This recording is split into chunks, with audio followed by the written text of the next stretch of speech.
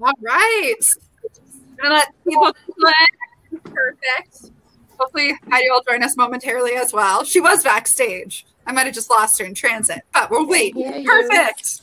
Awesome. Yes. Awesome. All right, guys. Well, I'm going to kick things off for our attendees here for the next minute or so as we wait for some more people to trickle in. But, guys, welcome. Welcome to day 4 of the 5th annual Startup Boston Week. Really appreciate you coming out.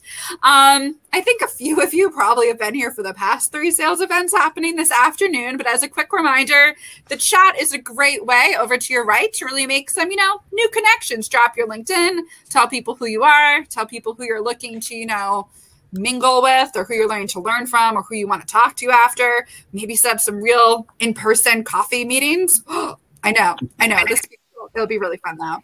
Another thing too to kind of keep in mind is that over to the far right, you will see that Q&A tab. So that Q&A tab is going to be like your best friend during the session. So one of the big things that we do create this week for is to make sure that we can get your questions answered. So please feel free to abuse that Q&A tab. And that way Heidi knows what you want to learn and she can go and put some of our speakers on the spot. It's going to be a good time. Aw, Carolyn, thank you. That was so sweet. I love organizing this. It's like a labor of love. And honestly, all these speakers love being here because they want to volunteer their time and give back to you guys as well. So thank you for attending. All right, guys. I think that's it. I think that was it for my announcements. I've only said this so many times. I can't keep track. All right, Heidi, I'm going to turn this over to you. And I look forward to an amazing panel. Great. Well, thank you. Welcome, everyone. Thanks, Stephanie, for having us here. I know that many of you have been in multiple panels today. The focus of today is really to say, okay, you are doing a super job and literally there's steam coming out of your ears and you can't literally be in every meeting, right? Trying to sell the next thing. So how do you approach thinking about your first sales hire, right? Like what are the metrics? How do you compensate them? How do you know this is working out, right? So we have Queen, Jay, and Anthony here today to help us answer those questions. Like Stephanie said, we want this to be interactive.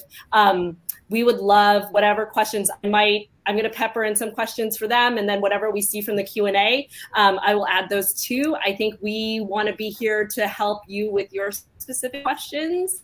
So that's how I'll run it. I'm Heidi Fung. I am the CEO of RiseDaily.io, and we basically are a marketplace where companies can hire senior experts and talent for short projects, 2 to 20 hours. And previous to this, I was at Monitor Deloitte as an associate partner. Anyway, with that, I'll kick it over to Queen. We love having you here. Tell us a little bit more about yourself. I know you've been at Startup Boston multiple times, so we're glad you're. Thank you. Well, thank you so much, Heidi. I'm very excited to be here.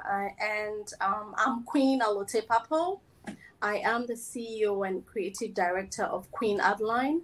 Queen Adline is a sustainable fashion brand, and it creates wearable art, especially for the woman on the go.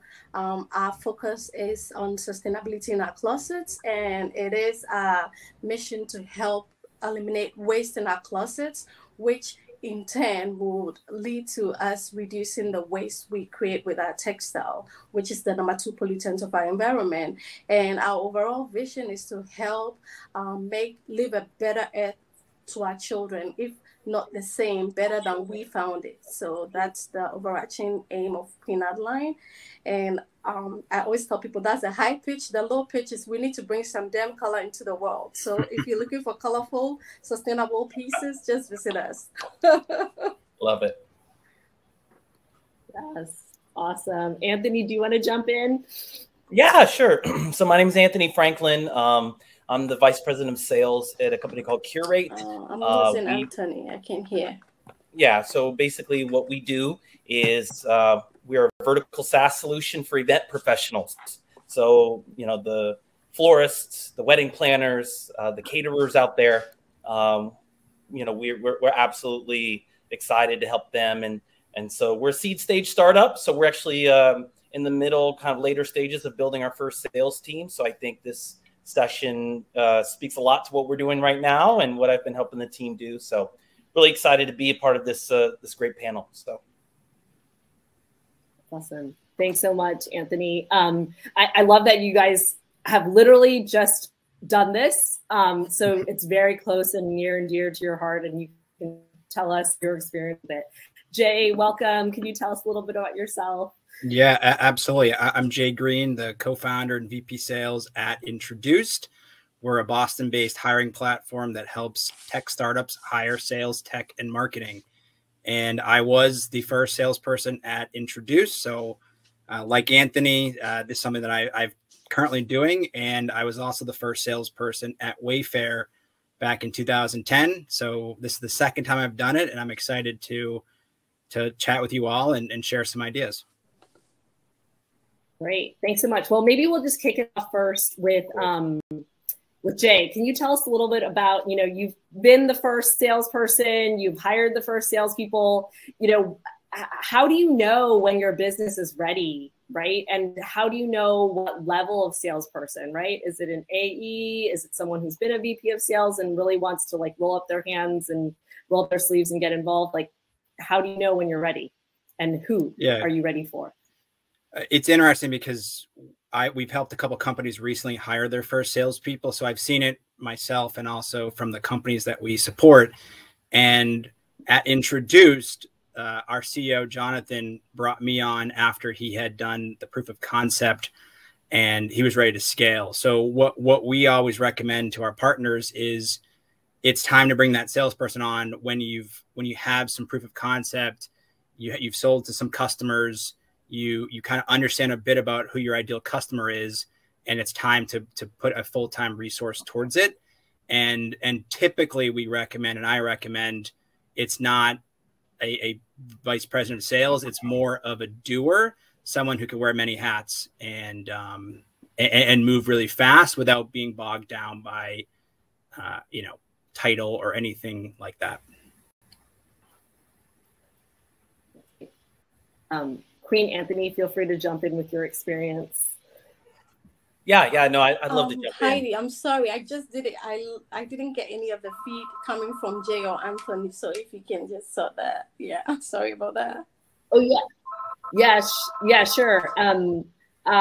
You were just talking about when did you hire your first salesperson, and what level were they? Like, when did you do it, and what level were you at? And then we'll let Anthony answer after that.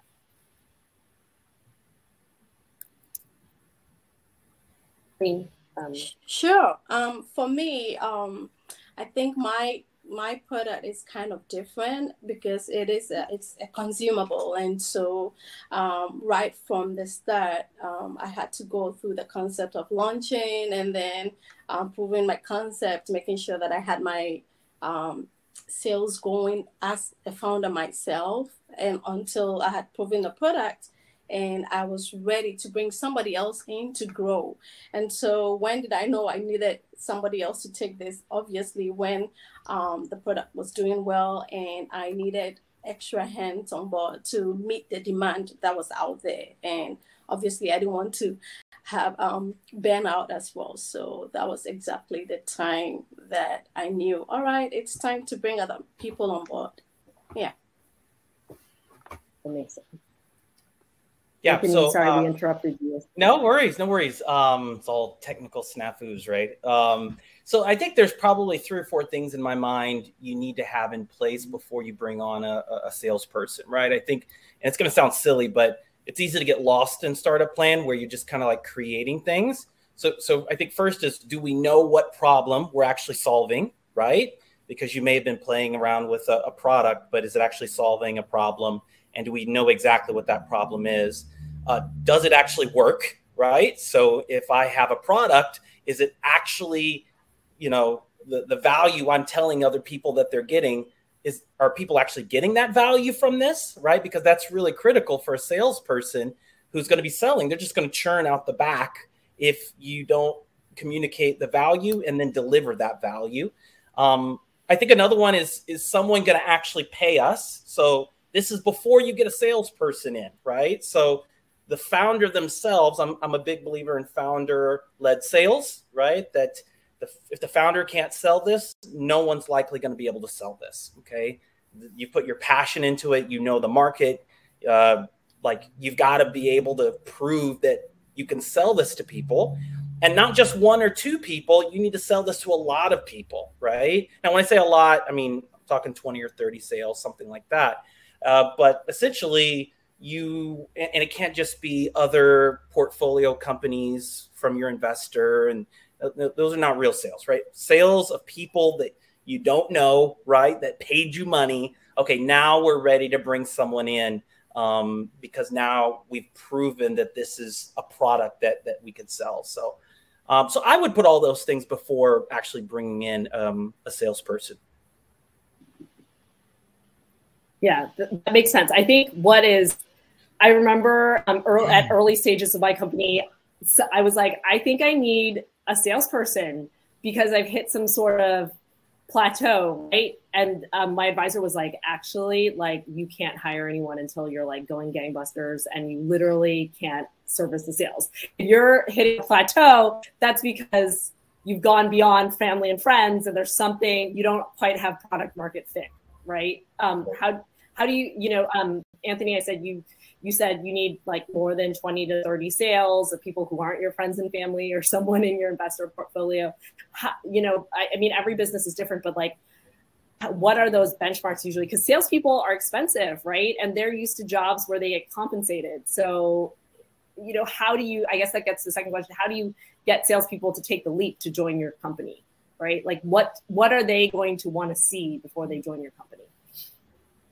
Sure. I mean, I think it's really strong if you've got real sales from, non-friends and family and in other portfolio companies. I think that's part of it. I think part of it is also like there's such a confidence you get as a salesperson in having someone that's done this before, and you have confidence that what they're telling you is real, right? And I think a lot of this is about confidence, and a lot of this is about data that you can actually share with the salesperson, right? That they can actually start to iterate on, and they can start to iterate on the sales process, because essentially what you're doing is you're taking this sales process from you as a founder that you've implemented, and with all the mistakes, and you may feel like you're not that great at sales, or a salesperson could come in and really do this. But the truth is you're actually a phenomenal salesperson, right? And you want to be able to share those tips and tricks with a salesperson that can go out and implement some of those strategies and improve upon those, right? So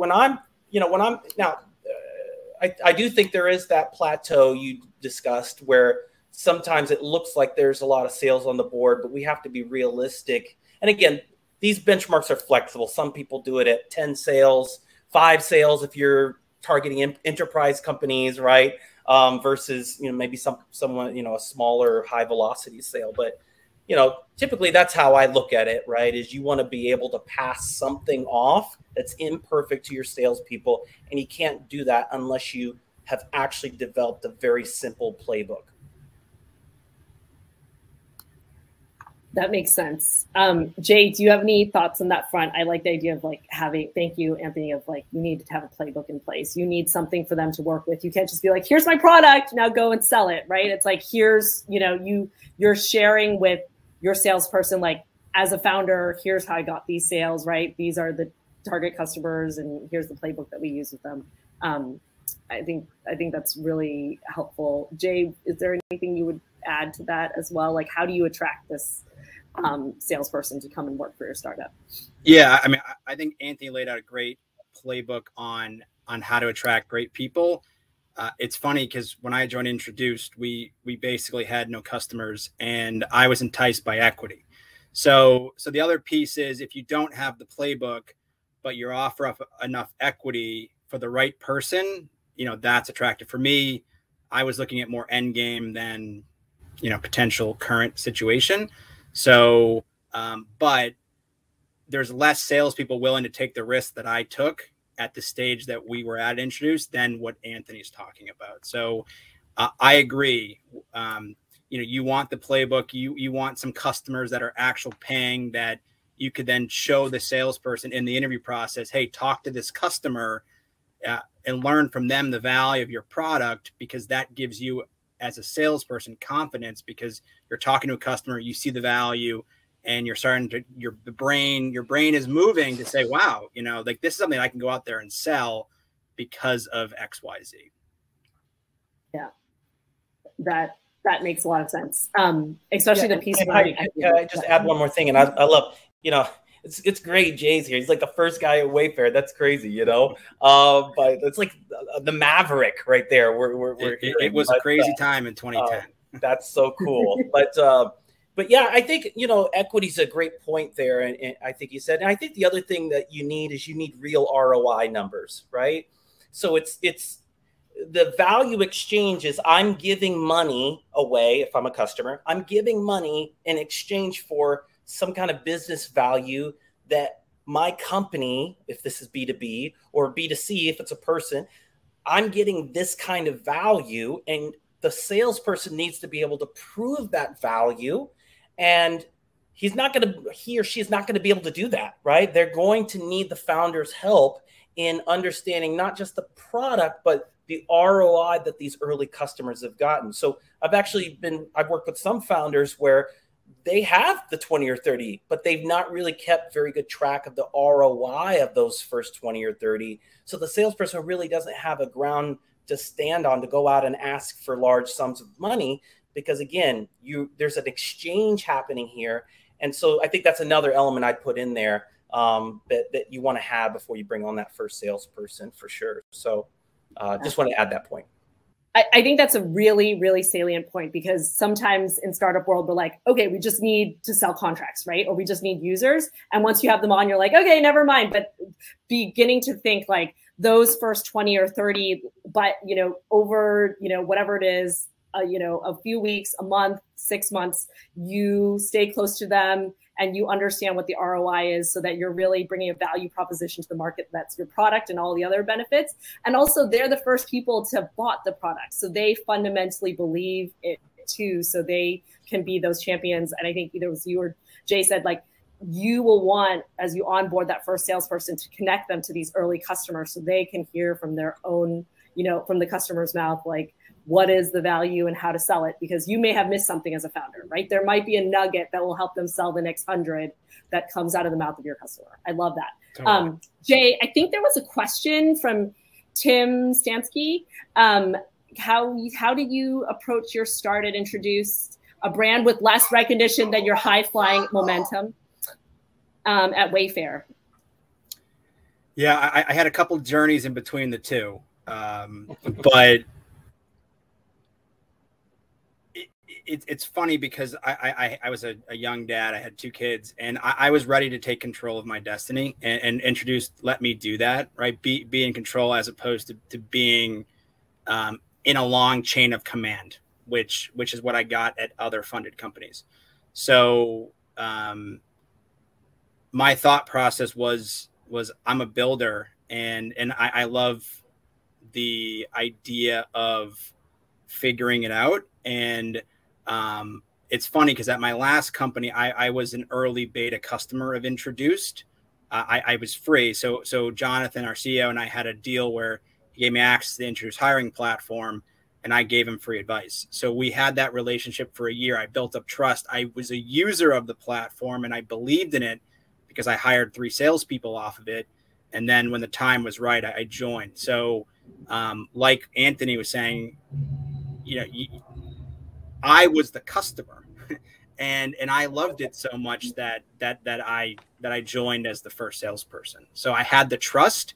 Otherwise, I don't think I would have made the leap into something that was, at the time, we hadn't even sold $100,000 in revenue. So it was very, very early, and to this day, we still haven't. We've raised no money. So it's self-funded is a different journey than a lot of companies in Boston. True that. Yeah, that makes a lot of sense. I think you also hit on like another way to attract your early and amazing salespeople, which is, this opportunity to know that they're not like someone 6 levels down or, 3 levels down in the totem pole, but this chance to actually be the person who helps the founder make or break whether this comes to life, especially in companies which are like kind of bootstrapping it still, right? Like you are inherently so trusted to make this a reality, because if you can't help them sell, that this company and product will go down, right? So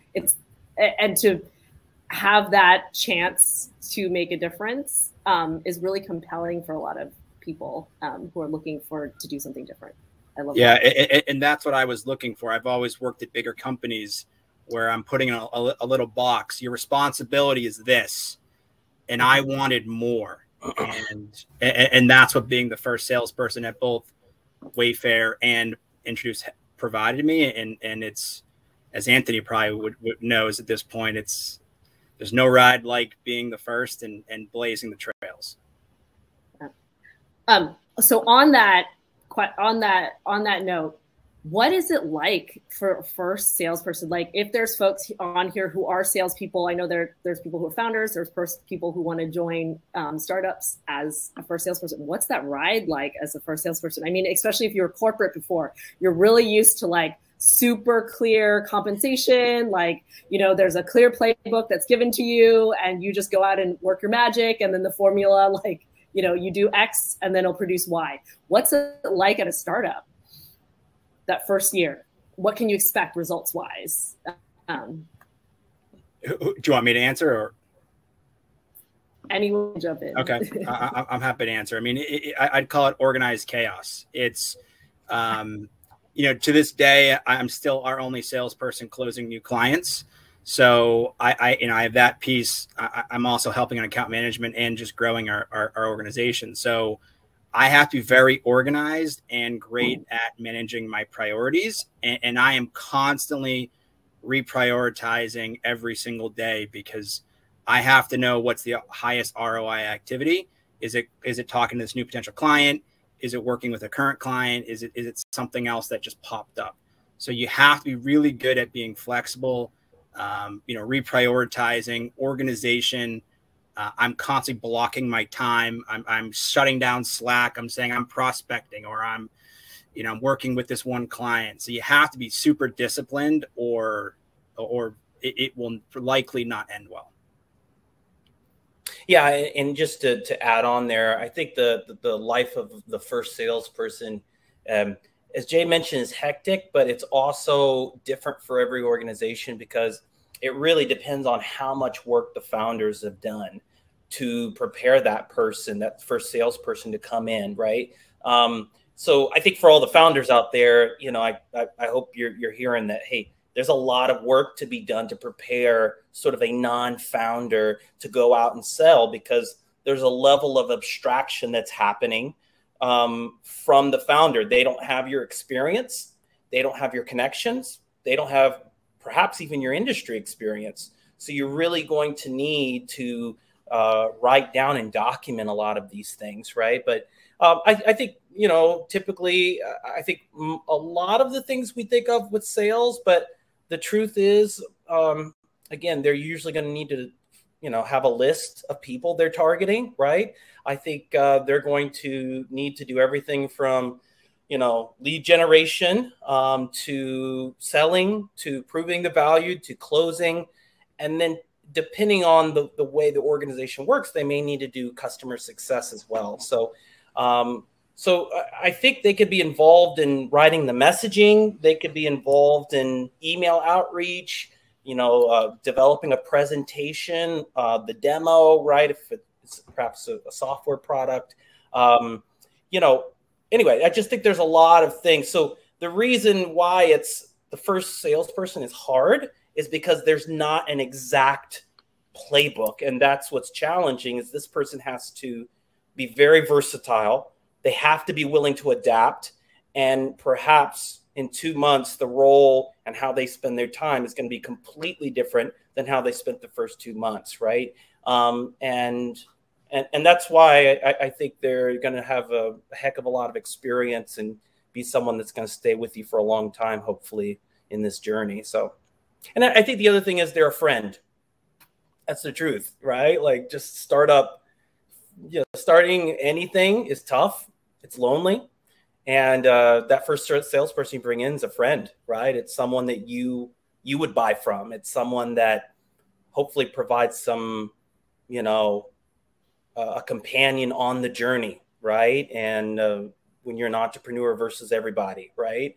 And I think that's key. And so you want to hire someone that you would definitely enjoy spending time with and teaching and all of that. So anyway, it's probably on to a different topic of who to find, but I think that's what the typical day looks like.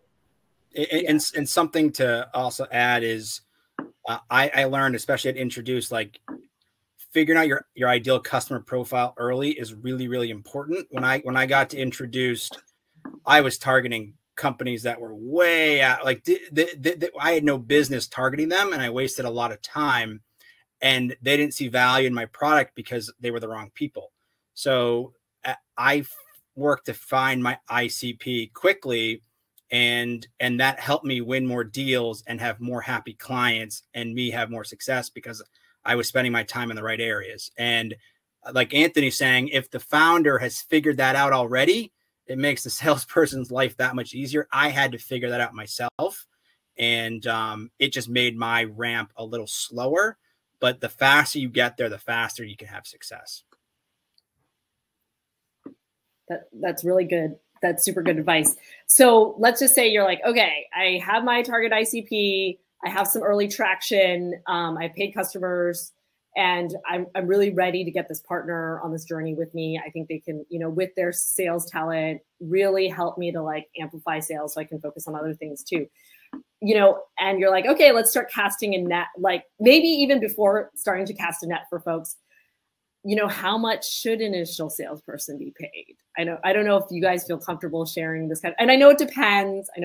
Right? But like ballpark, like for a startup that's, bootstrapping, that's not pre-money, but they're clearly not. Anyway, maybe they're like under 100K. Like, how do you even think about compensation? Yeah, it's tough because some companies will hire, like the founder will keep, like for myself, I think our next salesperson will be someone to help me prospect, right? I'll still be the closer, but I'll have someone prospect. So that would be a traditional BDR type person. Other companies want to hire a doer, right? Like a salesperson, a closer. And in Boston, you're easily talking $200,000 all in, right? Something easily 100 for something that's a relatively decent sized opportunity, right? We're not talking like tiny deals, but it needs to be worth it for them to make the leap and take the quote unquote risk. And we just helped a company hire the first full-time salesperson a few months ago, and the equity was a big piece of it, but also the compensation plan was very lucrative, right? There were a lot of opportunities for this person to earn a lot of money, and what I always recommend is for the first-time salesperson, a lot of assumptions are made of what that person can close, how much revenue they can drive. But quickly, when you have a full-time person selling, a lot of those assumptions will get thrown out the window.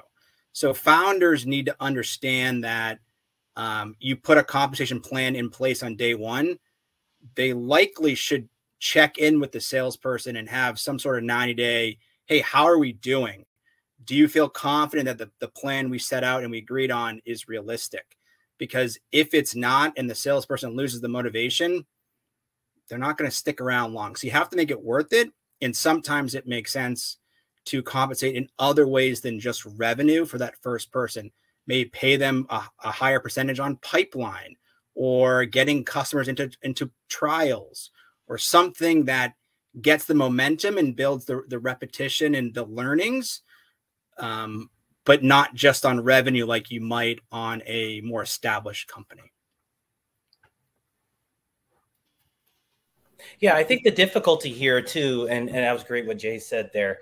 The difficulty here is there's no real metrics to pursue here. And often, in my experience, founders will have metrics in mind, but there you may even have a template you worked off of that, you kind of got from somewhere. But the truth is, like, you really just need very simple compensation, like the most simple you can get it, like 5 sales in the next 3 months, right? Like that's something we can work with, right? And then how much are you willing to pay for that? You're going to pay a lot on those 5 sales, But the truth is, you're just looking for something that's repeatable and predictable, right? Because the truth is, you're often looking to do the same thing the next month and the next month, but to amp that up and grow as a company, right? So I think it's much better to do near-term compensation plans.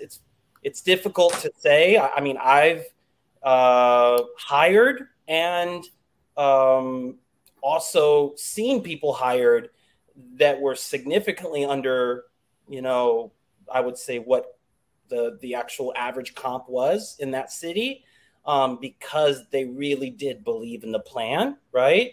But you're not going to be able to get away for that for long, right? So that's like to get someone in the door, and then you're going to have to pay them close to market rate, especially if they're winning deals, right? So at the end of the day, you're not going to get away for very long, not paying, average compensation. And, typically I think you also are not going to pay a heavy commission. There's different people that think differently about this, but you're also not going to pay a heavy commission split at the beginning, right? Because there's nothing to go off of. So if somebody, and again, some of this is personal experience when I've worked for startups and then also founders I work with, right?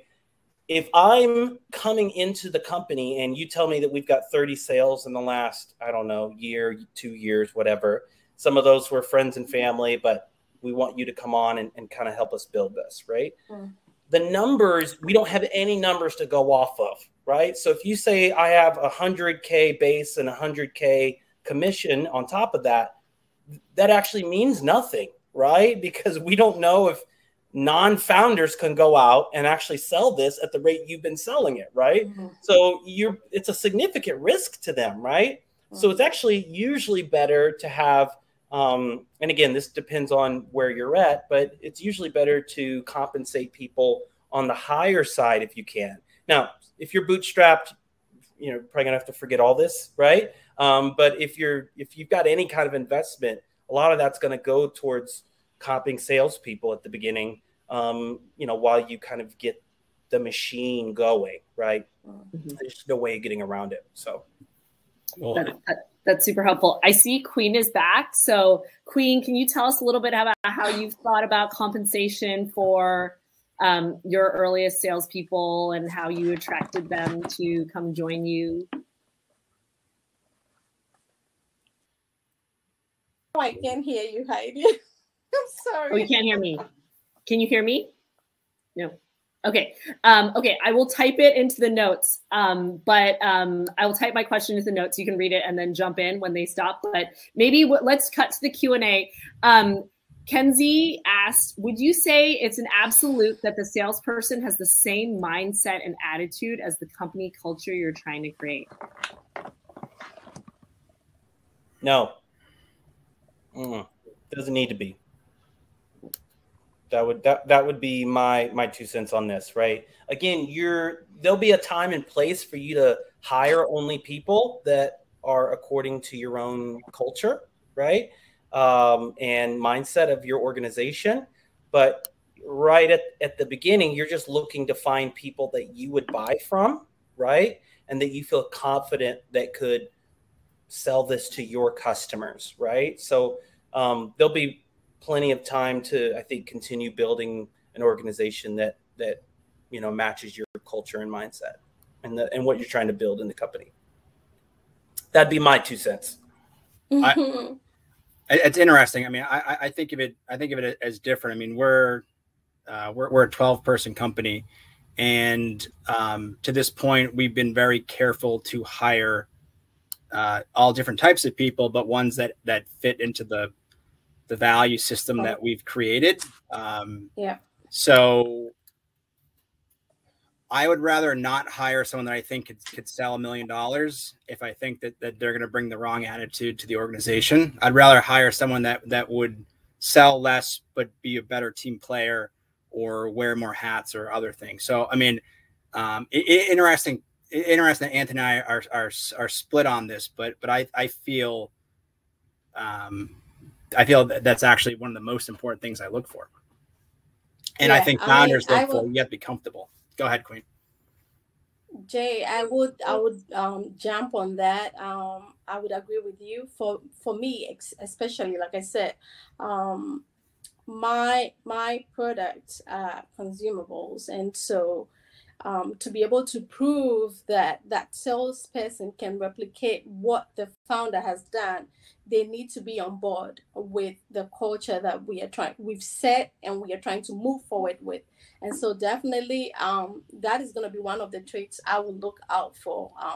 We need to share some values and be part of the culture we are trying to create, because that's going to be an extension of the brand when they're out there and they are facing the consumer. And so yeah, maybe Anthony, you're on your own here, but I'm definitely also leaning towards getting somebody that would fit into the culture that we have created. Yeah, and just one last point on this here, and I think everyone's entitled to kind of their thoughts of what they're going to build, so that's great. But I do think, I think the idea here is it absolute, right? So, for me, that's what I'm more of trying to say is it's not an absolute open and shut case, right? So if I've got 2 reps that I can bring on that are a different mindset and attitude of me, right? Maybe cultural values, some of those are the same, right? But maybe I'm a founder that's not super outgoing, right? Maybe I'm a founder that is looking to build something that's, incredible and amazing, but I myself am maybe not that way, right? And charismatic, if I should say. I think you can recruit people that maybe are not like yourself and maybe even not like the organization you're trying to build. The point here is, in the short term, you are going to build that, right? Because the idea here is like, this one person's not going to be the organization, right? I'm going to hire 2 after that and then 2 more after that. And you're going to build a full sales team, right? And you're going to have a lot of variety on that sales team, because that variety is going to help you go to market. You don't want just one cookie cutter kind of person that fits this sort of scenario. So it's more of the absolute. Maybe if he didn't put that word there, or she, maybe I would have said it a little bit differently, but I don't think it's an absolute open and shut case for me. Right. Cool. Yeah, that makes sense. Thank you, Anthony. That's what I was thinking too. And I think this links back to your earlier point around like, if you have your playbook, you are super clear on your target ICP, you know what the value proposition is, you know what you're selling.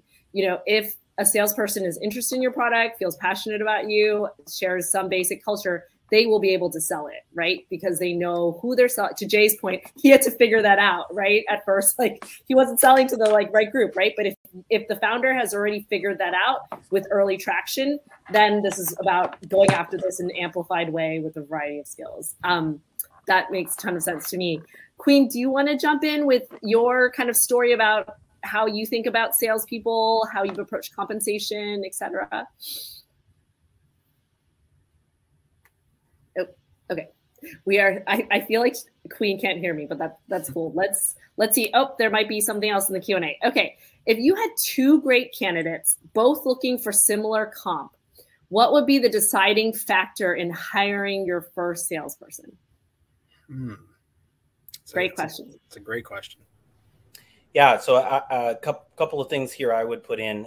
Have they sold to my size of customer before, right? So small business, enterprise, mid-market, have they sold to a similar size company, right?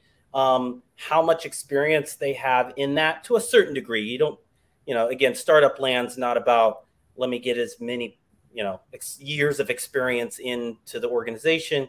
Typically, you're trying to differentiate yourself from some of the big players out there. So that's not always necessary, years of experience, but there should be some experience selling to your customers, right? I think that's number one. I think number two, and I keep saying this, but this needs to be a person that you think our customers would want to buy from, and you should be convinced about that. I think that would make the deciding factor between 2 equally great people. Of course, there's a bunch of other factors. Jay's probably better at talking about, what to look for in hiring than even myself. But certainly, I think, those 2 things are things that would distinguish one candidate over the other for me. I agree. I mean, I think size of deal and industry is a nice to have. That's certainly helpful. I also look at communication style. You know, are they strong communicators? Are they good writers? Do they know how to be concise and create compelling messages? Are they storytellers? I think that's really important.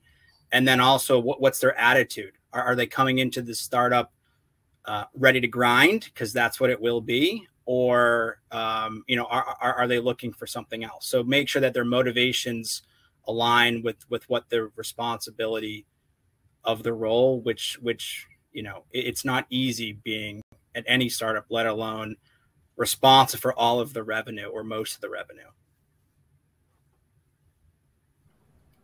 And that made me think, have they been part of a startup too? That would also distinguish them, right, for me. So, Yeah. You know, the kind of helter-skelter that startup land is sometimes, you actually need to be used to an acceptable level of chaos. And typically people that have not, they're gonna have a hard time. So. Yeah, that makes sense. I think my follow-on question from there is also like, you know, in salesperson world, corporate sales, you know, you hire someone for a salary, the trajectory is really clear, the inputs are clear, the outputs are clear, right? For, you know, how have you seen, you know, even though it's an annual salary, have you seen situations where we're like, you know, let's just try this out for 3 months, right? Like, how far can you get in like 60 days, how far you can get in 90 days, and then we have a check-in? Is that like a model for hiring your first salespeople, or does it take longer for them to really find their footing with your product and your customers? Because I could see how someone's like, okay, this makes sense, but I don't know how much of a risk to take, right? They might have some financial responsibilities, et cetera, but they could actually be the perfect salesperson for you.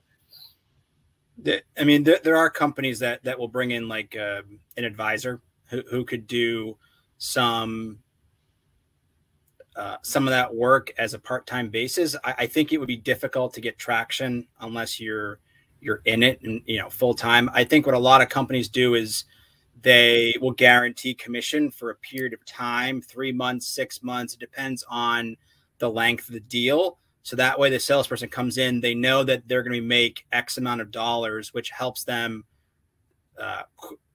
mentally launch into this, knowing that they're not going to start closing deals day one like they might if they went to an established company. So I'm a big believer in guaranteeing compensation for a period of time, or having a different commission plan for the first 30, 60, 90, 120 days based on metrics like having conversations with customers, you know, getting them to commit to take a trial, or opening opportunities, or something that's not revenue generating, so they can feel that they're gaining momentum. That makes sense. Those are super actionable steps. I really like that. The guaranteed commission, and then also like, you know, the metrics being, you know, how to get people in the funnel, right? Even if it isn't conversion. Great. Okay, so we have more questions. I'm just gonna, instead of keeping going, I'm just gonna go for the questions. Reese Ryan says, we are in a niche vertical industry. How important is it for the salesperson to come from that industry in some fashion? Oh, this is a fun one. I like this one.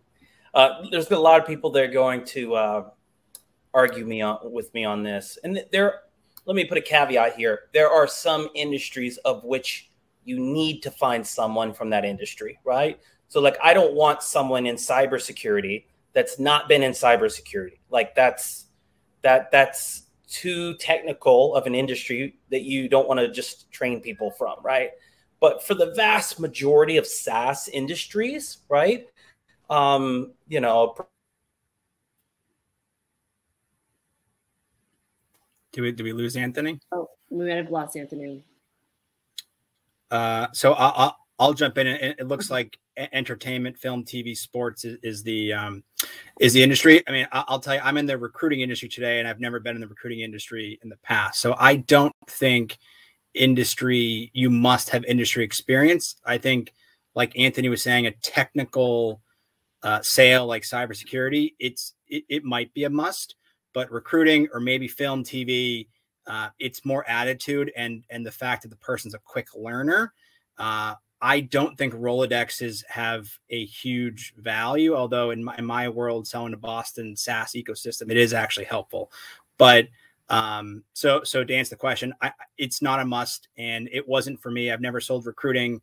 When I was the first person at Wayfair, I had never sold furniture. So I figured it out, and that's the type of person I think you're looking for. Someone who will just come in, put their head down, learn a ton, make mistakes, get 1% better every single day, and have a lot of fun while they're doing it with the right attitude. Yeah. Can I jump in here real quick? To add to that, I think one of the things that would make your salesperson successful would be the kind of training program you have. So to Jay's point, even if they don't have the industry experience, if you have a very good, solid program to get them hitting the ground running, and they are quick to learn and are on board with the mission of the organization, they should be fine. Yeah. Love that, which is like, what are the materials that you have to help people get prepared and help them be more successful on day one? I love that. Thanks, Queen. Okay, I'm going to another question. So Kenzie says, check references, check references, check references. Is that correct? What are some red flags to look for? Potentially controversial answer here, but I do not believe in reference checks. I think reference checks are great if you have red flags or yellow flags. So if you feel like someone isn't going to be able to grind, or if you feel like the person, might be embellishing on their accomplishments, getting reference checks that answer those specific potential yellow flags is important. But a lot of companies slow down the process by checking references where, almost always they're glowing, right? So I never check references. I personally don't believe in them, but that's me. Queen, what do you think about references? I think it's dependent on the industry, really, because if you are going to be in a position, you're in an industry where, like you said, you have some doubts and there's some red flags, I would just say do your due diligence and go forward and do reference checks. But if it's not a sensitive industry and you can hit the ground running, what are the things that would make you that would give you red flags apart from them embellishing? Probably it would be a bad high. But then if you have like financial risk involved, and it's gonna be a costlier mistake to not have checked your references, then I would say go ahead. But I think it's kind of dependent on the industry. You can wing it and just go along. Yeah, I think what I've always done is if I have potential concerns, I will have additional conversations with that person, and I'm going to be transparent and say, hey, here's something I'm thinking about. Can you talk more about XYZ over the phone, or ideally over video, to get their verbal cues or nonverbal body cues, right? Just to check in on my assumptions. So that's what I've done, and I'll maybe add a few steps, and that tends to get me to figure out if my gut feeling is right or wrong. So I'm also going to add to that. Jay is speaking from a point of view of he's had some experience with recruiting, okay? And so we Yes. are talking about a founder who's never probably hired anybody else to do anything. And I would say to you, if you have those doubts, or you just are not too clear with that, two things: you can seek a second opinion from somebody else who knows what they're doing recruiting, or to Jay's point, just go ahead and see if you can clarify whatever your doubts are around that. But there's never any, I always tell people, like, two heads are better than one. And as a founder, if you're hiring, that is not your job and that is not your best. You look for Jay, look for those who are good at that, and give them the job. Well, and Queen, you give a great point. This is literally the life I live. But Yeah. what we do in our interview process is we bring a lot of folks at our company in, including who would be their peers. And in those peer interviews, they're casual, right? There's no agenda. The potential employee can ask whatever questions they want. So, that's a great way that we found to get into motivations and also help both sides buy in, because, we as a company have to sell the opportunity as much as the candidate has to sell themselves. And I think a lot of companies think of it as they need to sell me, but the market is incredibly tight right now in terms of finding great people. So we have to sell as a company as much as the candidate has to sell themselves. Right? It's a two-way street. Yeah, absolutely. Anthony, we're just having a conversation about, do you need references? Like, what's your, what is your perspective on references? What do you do if you have concerns? Do you have a perspective on that, like before you hire? Yeah, I mean, I'd like references. I mean, I ask for them. At that stage, though, I'm typically I've already made a decision on the candidate, and I'm just checking to make sure I can set them up for success. I mean, again, if something comes up, I will put the hold on kind of hiring for the role, but essentially at that point, I'm looking to set them up for success and seeing how they performed at previous roles to try to create an environment they're successful. So I think referrals are a little old fashioned. I mean, truth is I can just reach out for any of the referrals I need to, just with a quick few calls to former employers. So just my 2 cents, my opinion on it. Okay, so I have another question, which is, okay, so they check out the gut check, or what we used to call in consulting the airplane test. Like, would you want to spend like 9 hours stuck on a plane with this person?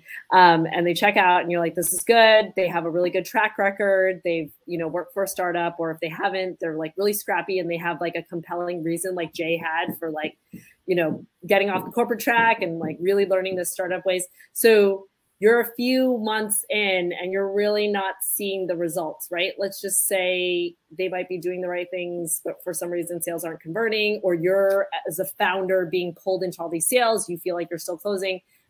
What do you do then, right? Like, or, what are different KPIs and metrics you can put in place to ensure that you have, you can keep track of what's happening? Because in startup land, we know that time is very compressed, right? Like, can't wait for a whole year with someone who's not producing results. And do you want the answer from a founder or salesperson's perspective, or both? Both. From a founder's perspective, and I think Anthony talked about this a lot, like you should have some deals under your belt, not to just your friends, so you know how long deals have taken to close. And if you set proper expectations up front on what you expect in the first 90 days, I mean, I think the founder should make themselves available often to meet with this salesperson, at least weekly for an hour, to really check in. There shouldn't be any surprises that 90 days pop up and nothing's closed, and you were hoping they would as a founder. So having upfront expectations on what good looks like in terms of metrics, but also to look at the qualitative and quantitative data in your CRM, which what I care about personally is calls, emails, and number of conversations. So as the only salesperson, I track conversations, which are people that I've had either some sort of email or phone exchange with that had some sort of future potential, even if it's not today. So that way, if my boss could check and say, hey, Jay's having a number of conversations, he's doing the right activities. So if I wasn't having conversations and the sales weren't coming in and I wasn't making calls, I wasn't making emails, then it's a different perspective. So that's the founder's, I guess, take. I don't know if Queen or Anthony have, take from like a salesperson's perspective. Right. I was just gonna go off the founders and then I'll address the salesperson. So you touched on really salient points as to are they going through the steps in the funnel to making that sale? And I definitely want to see like where the bottleneck is, where are they stuck, what is not why is it not converting, and if they are doing everything that, like you said, there's a trail to the process, then I always go back to like, what is your data telling you in that cycle? Is this normal? If it is normal, then probably are we looking at the product as well, and what is happening with the product? So there's a whole lot of moving parts with this kind of question. And data is always your best friend. I always tell people when it comes to sales. So in a scenario like this, definitely if you've gone through the funnel and it looks like they are doing everything right, and it's just not converting, then you just want to see what your data is telling you about that cycle or that period. And then you can make some informed decisions as to whether they are performing or not. And then from the sales point of view, from the salesperson's point of view, I would, if I were in that position, I would like to understand more where what's the word? Where the bottleneck is in the process, and where where I'm losing the sale is at. And so probably I'm not selling the product the right way I should be selling it, or I probably need to approach this in a different way. So and I always come back to, for me, it's more different because it's a product, and so I get first-hand experience, so I get feedback as to why it is not selling, versus if it's a tech product, or there are other decision makers involved. And so I think just looking at the data would tell you where you are not connecting and where the sale is not, why you are not arriving at the sale. So those are two different approaches to, is this person the right person, or is it on our side? Yeah. I realize we only have a minute left. Thank you, Queen. I see Stephanie's back. With the minute left, I just wanted to thank Jay, Queen, and Anthony. I think I go back to something that all three of them kind of talked about, which is how do you attract that salesperson in this very tight labor market, right? To come and join your startup, to join you. And what's in your favor is that you know the product, you have the story, you have the passion, and they can feel that. And if you can explain to them that they're going to be right next to you as you build this business, and this is the chance for them to kind of get out of the grind and really make a difference and make a huge impact, that is what will bring people to you. So thank you, everyone, for joining us for this panel. Thank you, Jay, Queen, Anthony, Stephanie, for setting this up. And please connect to us on LinkedIn. And if you have any questions, let us know. Definitely. And thank you guys so much for being such awesome panelists, and Heidi for running point. And sorry for all of like the little mini tech hiccups that happened throughout. But you know what, guys? What would a virtual conference be like without some of those to keep us on our toes? So thank you, attendees, for dialing in and partaking. And thank you guys again. And I'll talk to you soon. Have a good one. Thank you. Bye. You. Bye, guys. Bye. Bye.